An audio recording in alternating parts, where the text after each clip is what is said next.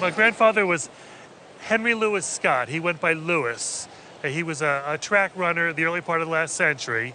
He was chosen for the 1912 Olympic team, and one of the events he raced in, the American team won a gold medal in a 3,000-meter team race. One of the stories my father said his father told him was that on either the trip over or the trip back, he became friendly with a man he called Georgie. Georgie was on the pentathlon team, which involved equestrian events.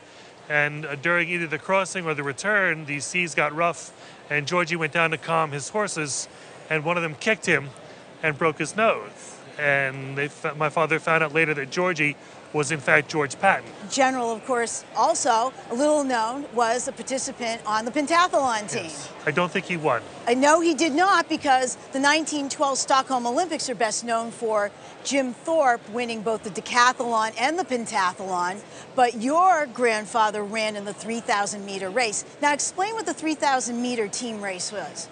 It's rather complicated, but my understanding, what I've gotten from information from the U.S. Olympic Committee, who was most helpful, was that each country ran a series of heats. The countries that won the most heats got to put 5 runners in a final race, and the top 3 runners for each country were calculated to determine which country won. My grandfather won his heat. He did not come in the top 3 for this particular race, but since he was on the team, the whole team of 5 people got a gold medal. And what happened to the gold medal? We have no idea. Absolutely no idea.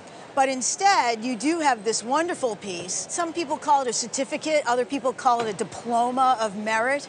And you'll see here it says 1 Prix right on there. And that's from the 1912. And you'll see there's your grandfather's name right there, H. Louis Scott. Both of these posters, by the way, were done by a gentleman named Ole Hjortsberg. He was a professor of the Royal Art Academy in Sweden. He was a great Swedish painter, and he won a competition to produce the poster. This poster is great, but as you can see, there's a lot of damage to it. You've got missing pieces here, and because it's not a rare poster, you have to take that into consideration. For the poster alone, I would probably place an auction estimate, maybe of $1,000 to $1,200, which is still pretty good. They've sold as high as 4 or 5 in great condition, so you can see that this is a fraction of that. I'm very surprised. The patch is great because he wore it on his blazer. The patch is probably about $300 to $500, but this is the most intriguing piece, particularly since the gold medal has disappeared.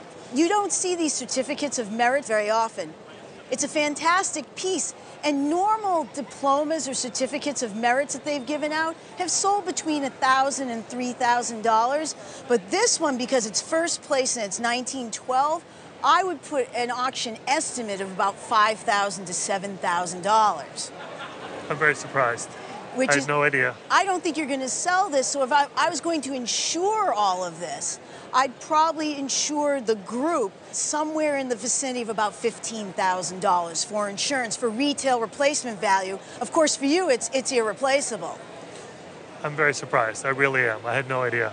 If you had the gold medal today, an auction estimate would probably be somewhere between $20,000 and $30,000. Oh, my goodness.